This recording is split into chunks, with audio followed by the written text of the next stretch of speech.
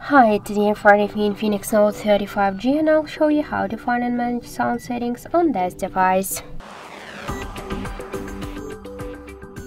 So first open the settings app, then tap to sounds and vibration.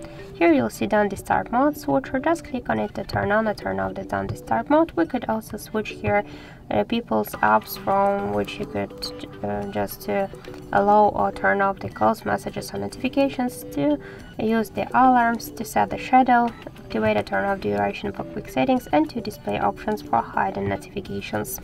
We got here also the volumes of media, alarm, ringtones and notifications. We just could switch them by slide to the left or to the right side, these dots on each of the volume panels.